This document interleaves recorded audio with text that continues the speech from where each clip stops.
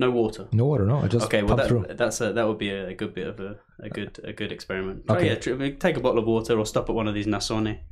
So okay, yeah, nasoni. For everybody who doesn't know, in Rome we have these what do you call it? Water fountains. Drinking yes. fountains. They have the form of like the tube has a form of a nose. Who's that Muppet with the knob nose? Ah, right. There was a Muppet. You know the one. Then he's got a nose like that. No. Let me pull it up, Jamie. That's non-existent Jamie.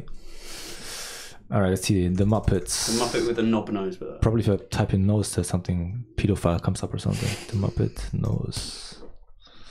Let me first load this here before I put it up on the screen. This is that guy. So a couple of snouts. Me. No. The snout doesn't look like that. Thank God, I wouldn't drink out of that. Gonzo. Is it Gonzo? Gonzo. Yeah, I think it's Gonzo's nose. I'm not sure if I can show it actually on YouTube. Otherwise, they copyright infringement or something. That's what Jamie says. Take my word for it. It's a long nose. There he is. Yeah. We're looking at Gonzo, not nothing else. Just for everybody listening on iTunes and all the streaming services. All right, so very good. God, look at the size of that nose. Anyway, so we since the water nasoni look like, since these fountains look like they have the form of a nose. In Rome, the Romans called them nasoni. Big nose. Like naso is nose and nasoni is big nose. Yeah. So yeah, I mean, the first thing I would experiment with is water. Definitely drink water or some sort of energy drink. See how your stomach is, and also. But you carry it around with you, because I hate having stuff on me. Like even the keys. Like I bought this pants where you have like this thing that you put inside the pants, where like there's a pocket inside, and so you put the keys in there. So I have my hands free. Like I hate having stuff in my hands while I'm running. Yeah, I carry it along like this. Okay. You can get belts.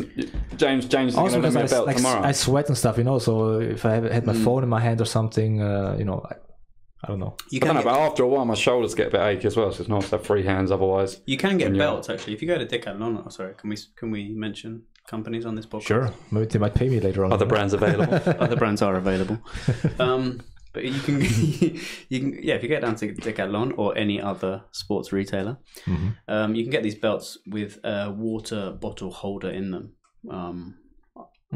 Or the camel pack, the camel pack for the water. That's popular. Which is like the rucksack with the water in, and you can just find something that doesn't annoy you. And then an energy gel, which basically just sort of mainly glucose. I mean, I saw the gels when I also do a bit of bodybuilding, and so I get all the kinds of regenerative. I can see, Sal. Thank you very much.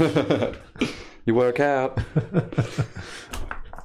But I mean, especially after the 15K mark, I would take on some liquids and some energy. Okay.